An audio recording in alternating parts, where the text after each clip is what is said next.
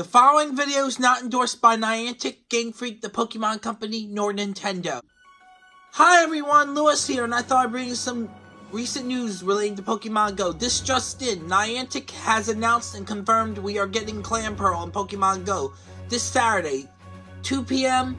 to 5 p.m. Eastern Standard Time, and Sunday in Japan and throughout Asia. Clamperl will be researched. It requires 50 candies to get Huntail if it's male or Gorbissus if it's female. In the main series games, Clamperl evolved using the Deep Sea Tooth to become Huntail, which was both male and female, while it used the Deep Sea Scale to become Gorbissus, which also was either male or female.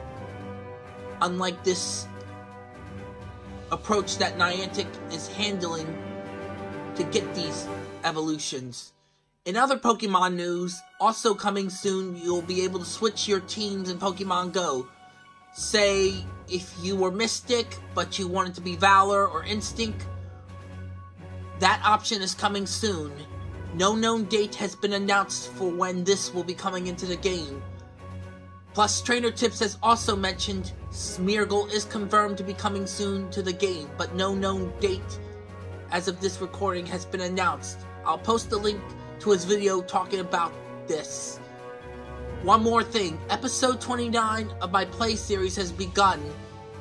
The Valentine's event, which started last week, ends this Thursday at 4 p.m. Eastern Standard Time. And my next video in my play series, episode 30, will cover the field research event for Clamperl and its evolutions.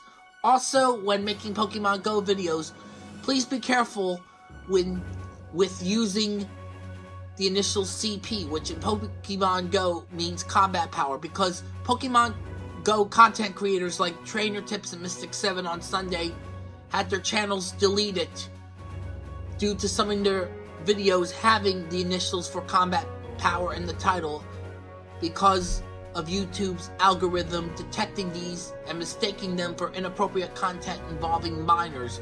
My pal Jonno Plays has a video further explaining why you should be careful.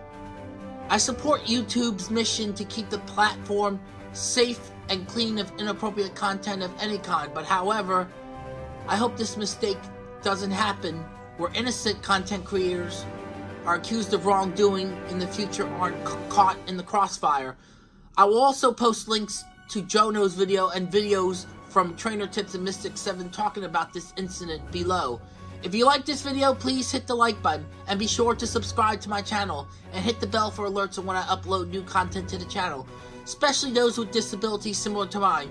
You can also follow me on Instagram, Twitter, and Facebook. And remember, it's time for adventure!